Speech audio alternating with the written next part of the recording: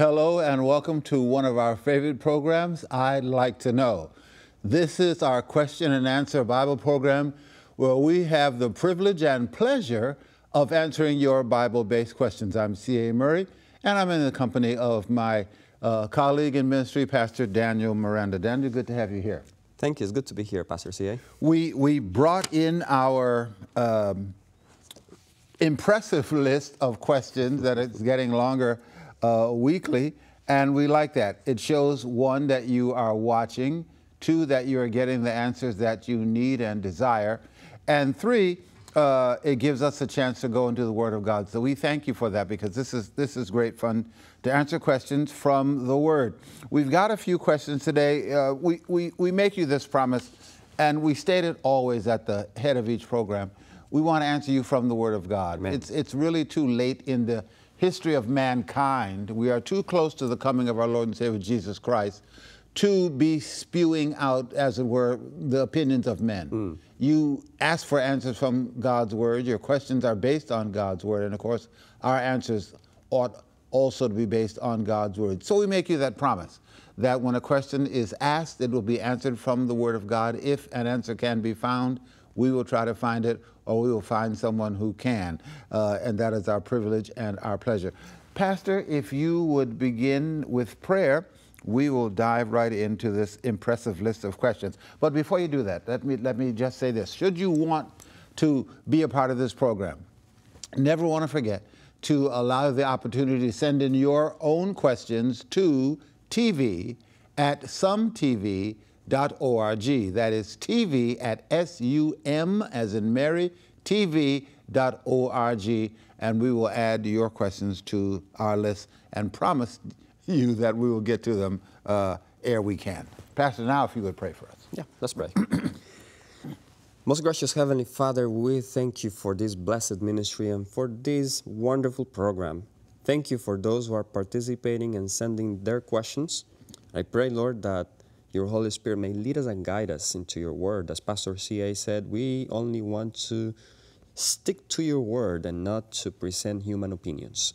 I pray, Lord, that this program may help answer the questions that have been sent. In the name of Jesus, amen.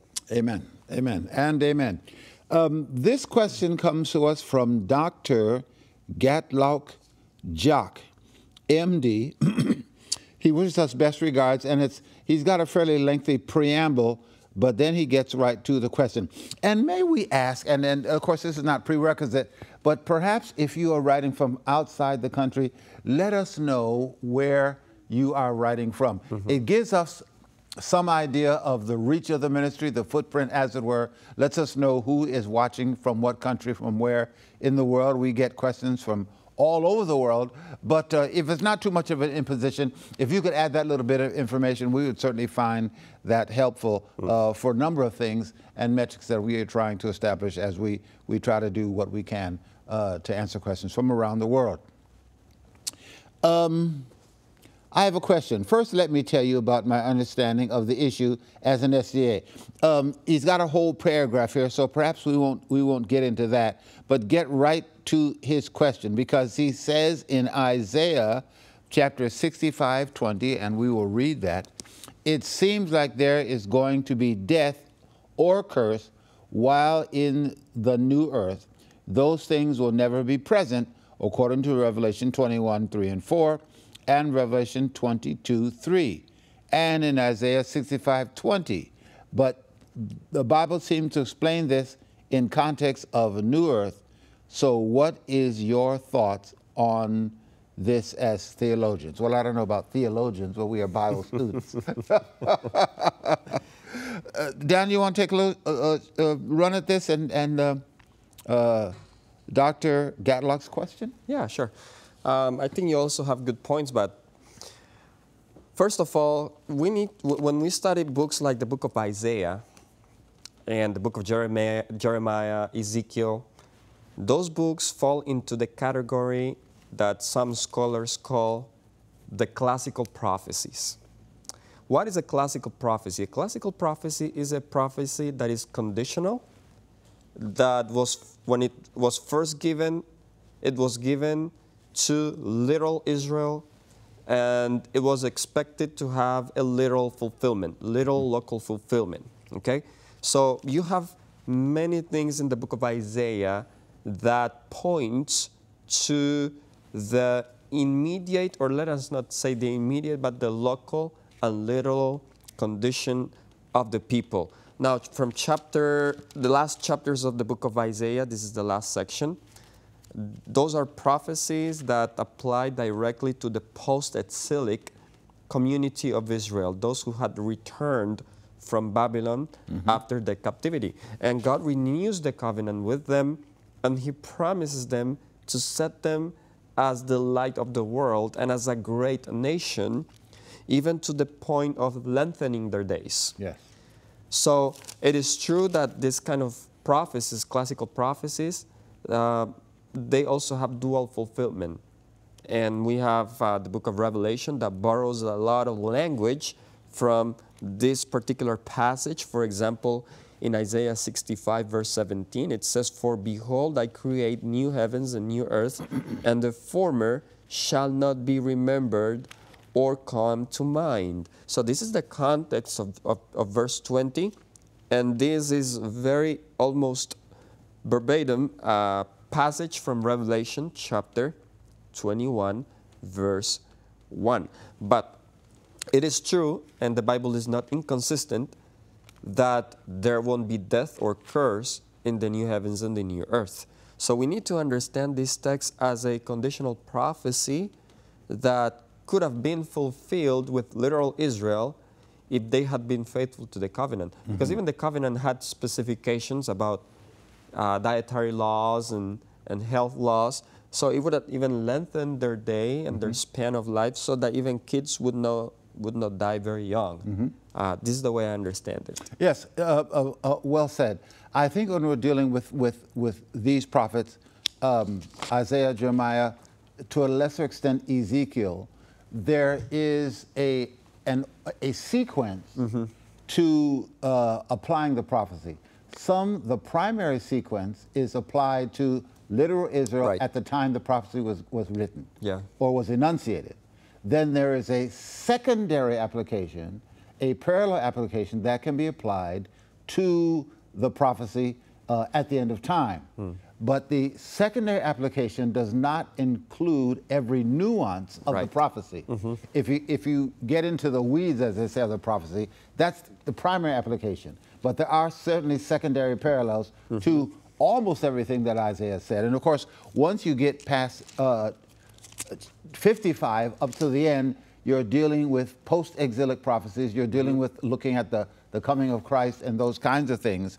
And so this can be looked at in that way. And then I found something else interesting in some notes that I had on my Tanakh, which is the Hebrew Bible, that says that these prophecies, in these prophecies, the word will is almost equivalent to the word would. So that when you're making that secondary application, a child would die. If a child did die or would die at that age, he would consider cursed. So the burden of the prophecy is this, that God is going to restore Israel, and then God is going to restore the world when He comes again. And so those things that deal with long life and health and the banishment of sin will be can be applied to Israel once they've gone through their exile, and can be applied to the world just prior to the coming of Christ, and looking at the establishment of God's kingdom. Very good. Those things are parallel and are true. Yeah, very good. You know, I was just thinking as you were talking about a good example that illustrates this, and is found in the book of Ezekiel, chapters 38 and 39, that has caused quite a bit of confusion among some Christians about the prophecies of Gog and Magog, that they try to apply to literal, for example, today or even Russia and countries like that.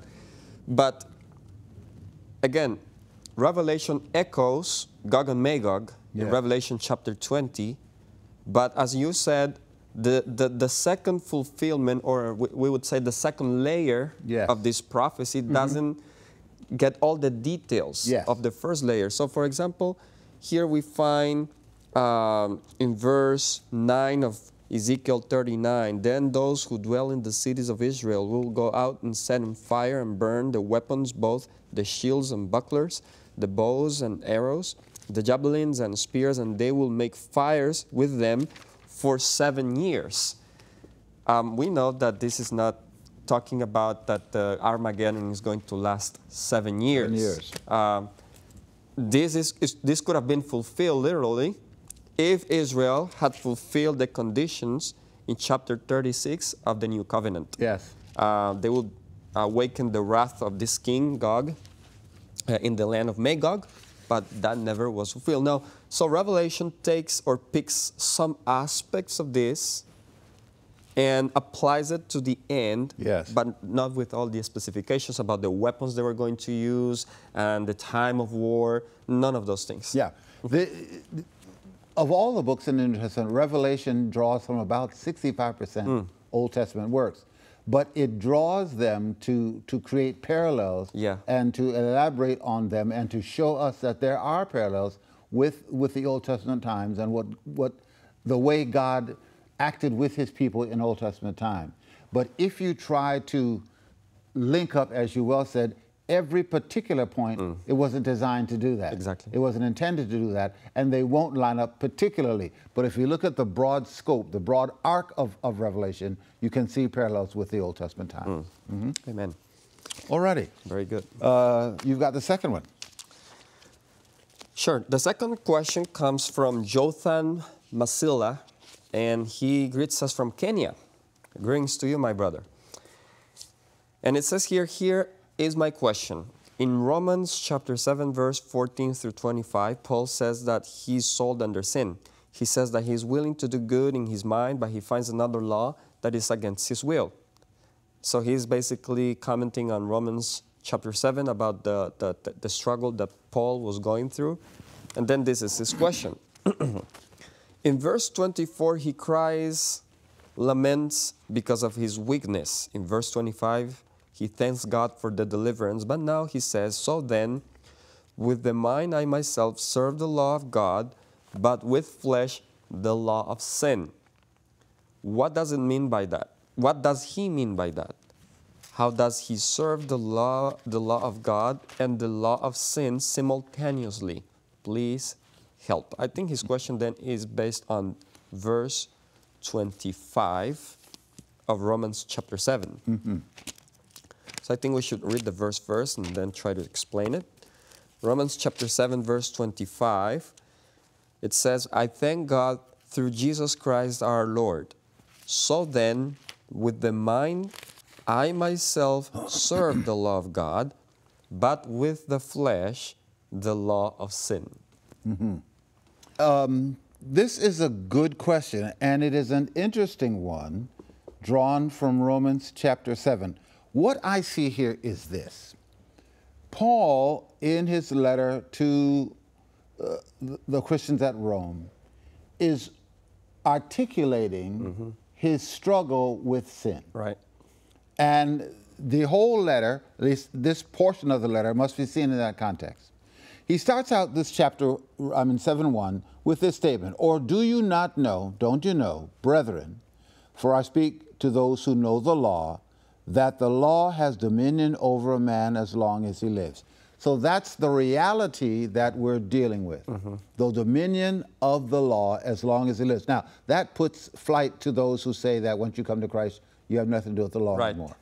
So he starts out by telling you the law has dominion over you as long as you live. All right? Then in what I think are 3 key verses, he orchestrates his struggle to serve the Lord, to fight with sin, in the context of the law defining for him what sin is. So we look at 7, 12, and 14. And there are other texts too, but I think these tend to stand out for me. What shall we say then? Is the law sin? Certainly not. On the contrary, I would not have known sin except through the law. So he establishes the law for me defines sin. It is not sin but it defines what sin is. Correct. All right. And verse 12. Therefore, the law is holy, and the commandment holy, and just, and good. Amen. He's saying the law is not sin. It is to the contrast of sin, or to the contrary, the law is holy, the law is just, the law is good. And verse 14. For we know that the law is spiritual. And this is the crux of his argument. But I am carnal, sold under sin. Then he talks about the struggle. Things I want to do, I don't do. Things I know I shouldn't do, I do. But it's a consequence of the fact that the law is spiritual. I am not. I am carnal. I'm trying to be spiritual, and the law aids me in that it creates the boundaries for Christian life. It tells me when I'm sinning. It tells me when I'm slipping. It tells me when I'm going off the tracks, as it were. The law defines for me sin. So if there was no law, he's basically saying there would be no sin. There would be no knowledge of what sin is, because sin is defined by the law. And he is saying the law is good, I am not. That is the basis of my struggle. Very good point. I see here in Romans chapter 7 an illustration of someone who knows the law but doesn't have the power from God to obey the law. Here in verse 9, Paul says, I was alive once without the law. That means he didn't have the knowledge of the law. But when the commandment came, sin revived, and I died. Now, this is a man that he rejoices in the law of God. He wants to do the will of God.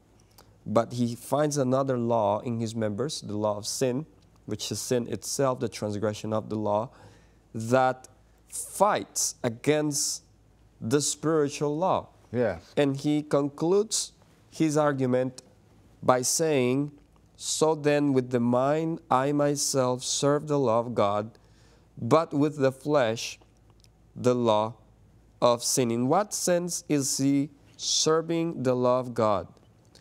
Because the person here, the key word I believe is he serving the law of God and the law of sin simultaneously? Well, God says, or Jesus himself said, that we cannot serve two masters. So there is no such a thing that we serve sin and we serve God simultaneously. We cannot serve two masters. But when it says here, with the mind I myself serve the law of God, is referring to his innermost desire to do the will of God. I mean, in his mind he was willing to do it. Because, as you mentioned, for example, verse 19, for the good that I will to do, I do not, but the evil I will not to do, that I practice.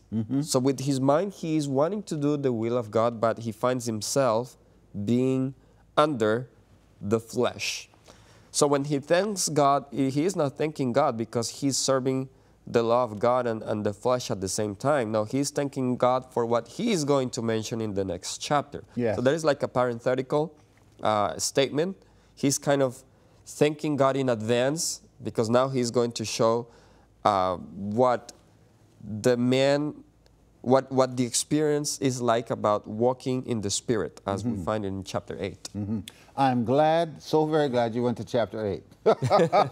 Because I was going to respond to you from chapter 8. Good. Because chapter 8, verse 1, there is now therefore no condemnation to those who are in Christ Jesus, who do not walk according to the flesh, but according to the Spirit. So that's the basis for everything else that follows. Exactly. So I jump down to, let's go to verse 6.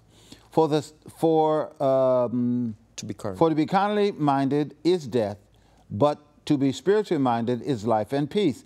Because the carnal mind is enmity against God, for it is not subject to the law of God, nor indeed can be. So those who are in the flesh cannot please God. And when I was reading, my mind jumped, my eye jumped back to verse 5 and 6 also. But he's giving you the point that the carnal mind can't be subject to.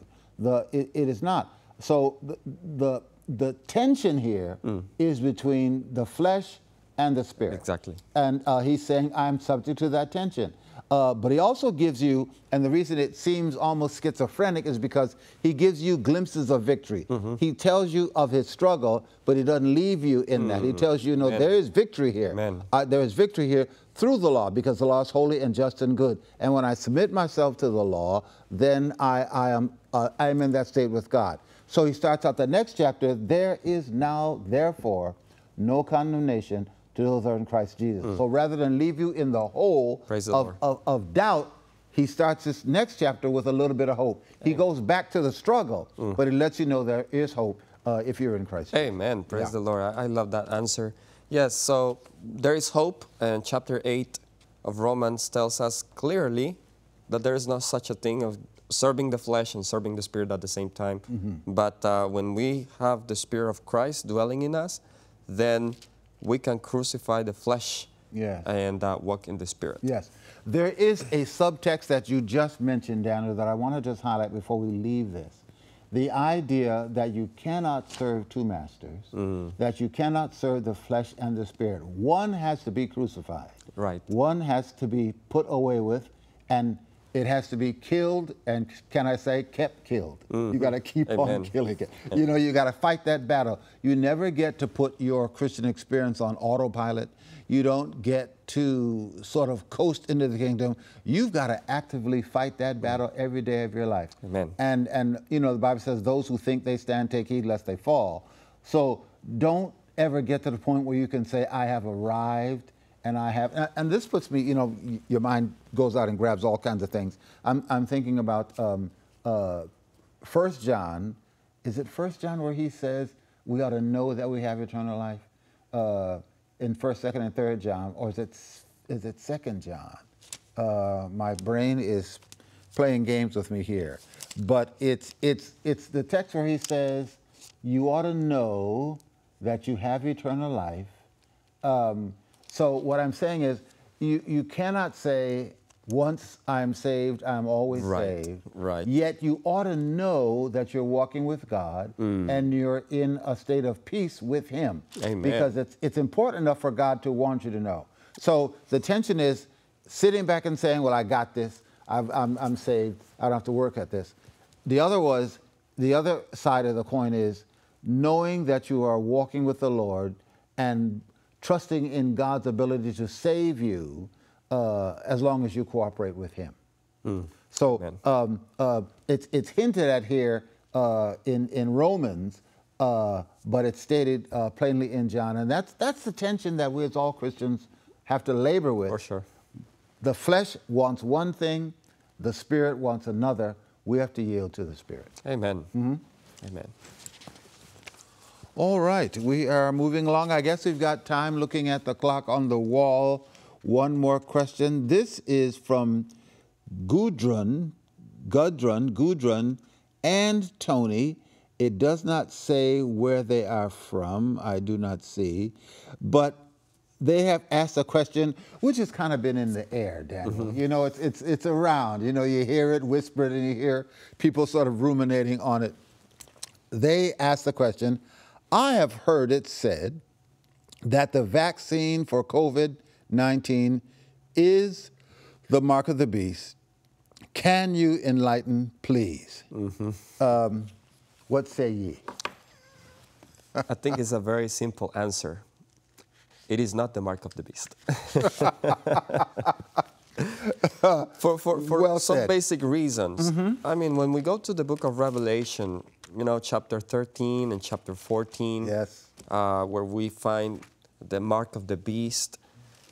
You know, the mark of the beast, it has to do more with a false system of worship. Thank you.